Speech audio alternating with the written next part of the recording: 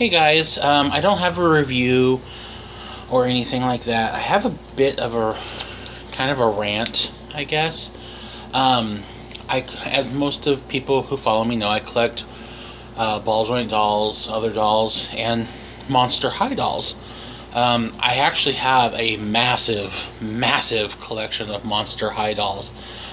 Most of which are right now in storage because we're planning on moving.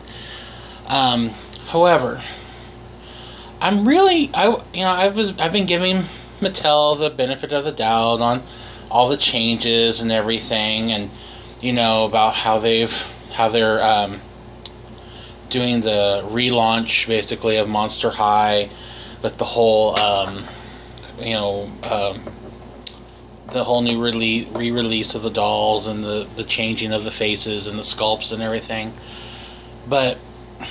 I've been giving them a shot. Some of them are cute, some of them are cool looking, but Mattel's going the same direction that they always go, unfortunately, like they did with Barbie.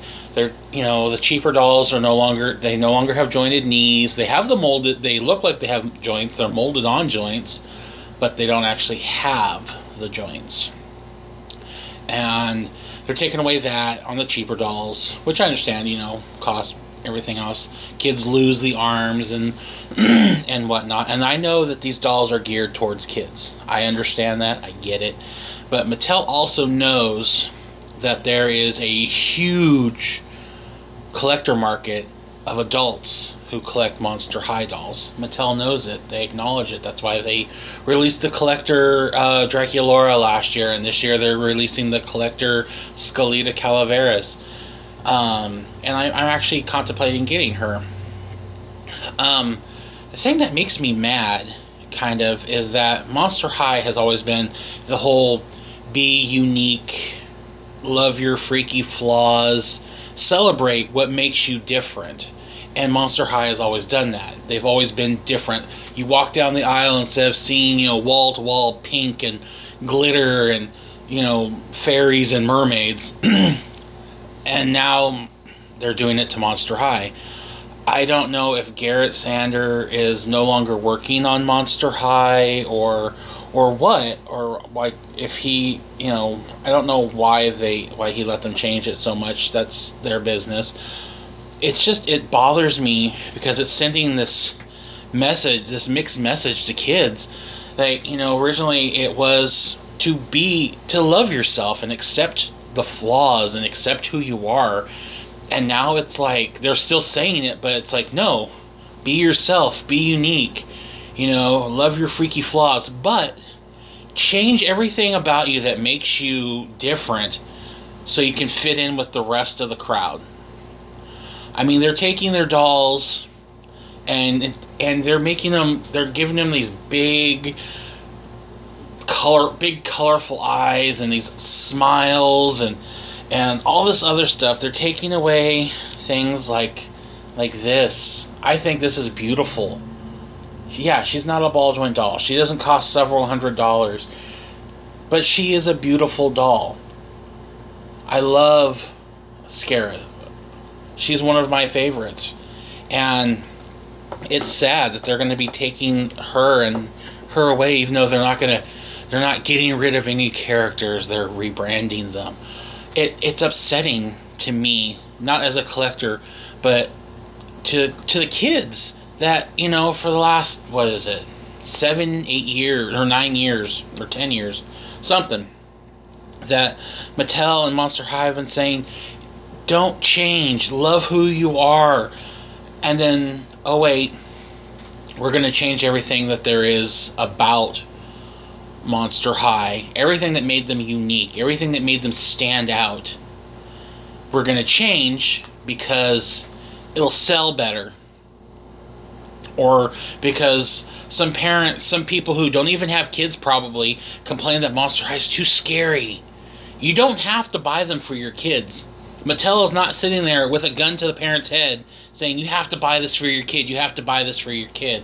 If your kid wants it and you say no, that's all you have to do.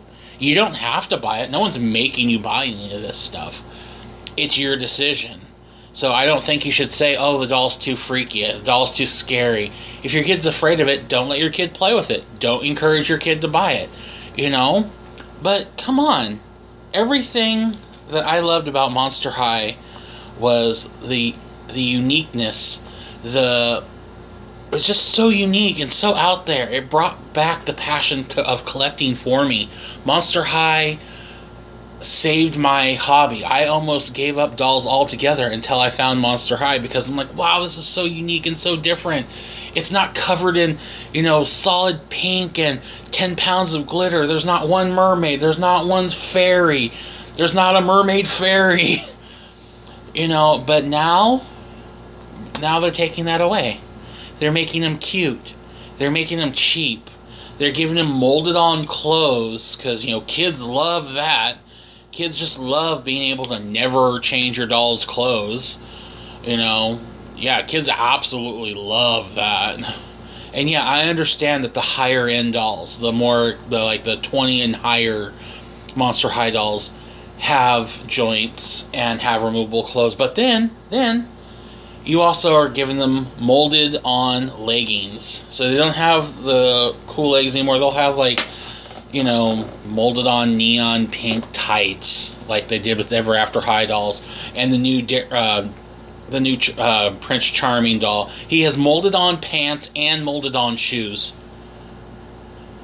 You have no problem giving the dolls pants for years, and all of a sudden, well, they need to have molded on everything, so kids can't play with anything. I don't get it.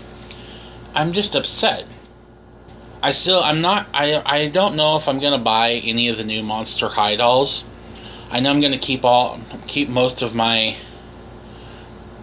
collection of my older ones, because I have in my permanent collection, I have about 600 Monster High dolls. I have some on display, and I have most of them in storage for when we move. But it just really upsets me that they're doing this massive change. Why take away the one thing that made the brand stand out? Why? Parents don't like it, don't buy them for your kids. If you want to collect them, collect them. But I just don't understand the big change. It's very upsetting to me. I know Mattel does this every time with their product lines. Every time. They did it to Barbie. I mean, the Barbie market is just crap. You spend $25 on a doll, her legs don't move, her legs aren't jointed at the knee anymore, she's stiff, she's, all you can do is dress her and undress her. You can't, if you sit her down and they're just straight legged like that, that's not fun. They can't sit in furniture, sure she can sit in her car, but can she do anything else? No. She can stand there. Ooh. Come on, give them joints or something.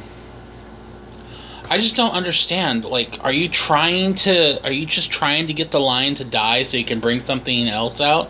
Bring the next big thing? Make the superhero girls the next new thing? I mean, I know they're popular, but are you trying to just get rid of the line altogether? I don't understand what you're doing. I mean, Monster High was the biggest thing for Mattel in years. And now they're just oh, let's crap on it.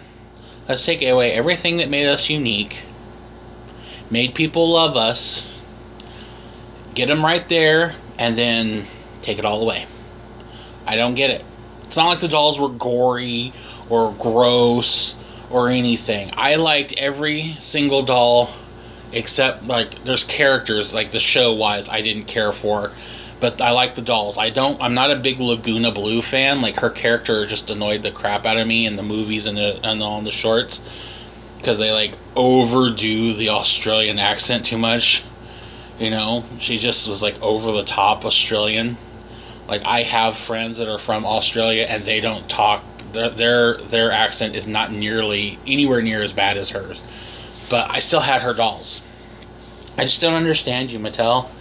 Explain to me. I know it's a marketing thing because you're trying to make more money, and but what about the kids who love the dolls because it made them feel better about themselves? Now you're saying, love yourself but change to fit the needs of everyone else. That's just not right. I just wanted to say that. So sorry it's not a review, and sorry to be a downer. But thank you for listening.